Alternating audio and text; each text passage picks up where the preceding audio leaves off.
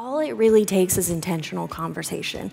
One-on-one, a few times a week, daily, whatever your wife needs, because remember, everyone's different, and this is where this conversation really is key in a marriage. And for us, what this looks like is when he comes through the door, I know he doesn't, because we've had this conversation, I know he doesn't want to like jump into it. He doesn't walk through the garage door and I'm like, hey, listen, this and this and this and this and this.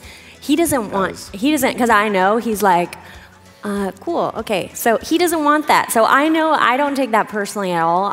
Because we've had this conversation, what I know is that he is going to be intentional about it because he has a history of it.